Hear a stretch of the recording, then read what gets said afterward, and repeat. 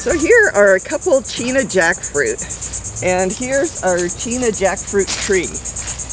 Now, this tree has been in the ground for at least 10 years, and we've been getting jackfruit for many years now, but a lot of our customers have never been able to taste the fruit.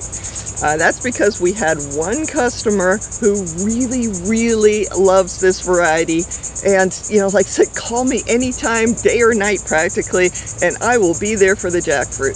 And so he sort of bought us out of Cheena Jak Fruit for several years. Unfortunately, he had to move out of the state for his job, but fortunately for everyone else, Cheena Jak Fruit's now available. And anyway, I noticed these two fruit were ready to pick the other day, so I picked them. They came from this lower branch, and I stepped back from the tree and noticed something else. This limb here is dying. There's one more jackfruit on this limb, and it was too much for that particular limb. It gave its all to form the fruit, and the leaves and everything just sort of suffered a lot. Jackfruit has a reputation for, well, when it produces too many fruit, the whole tree can die. And here's a situation where if the fruit are on just one part of the tree, that part of the tree dies. So as soon as I pick that fruit, I am going to cut the limb off.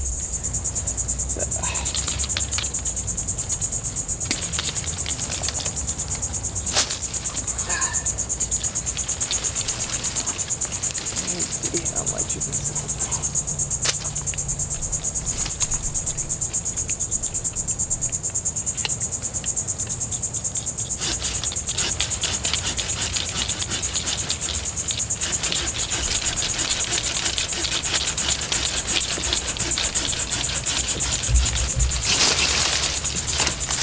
Okay.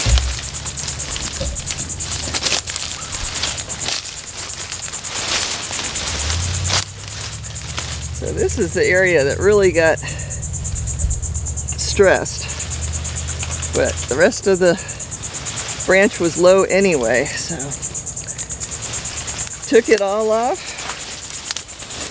and it looks like a nice jackfruit tree now.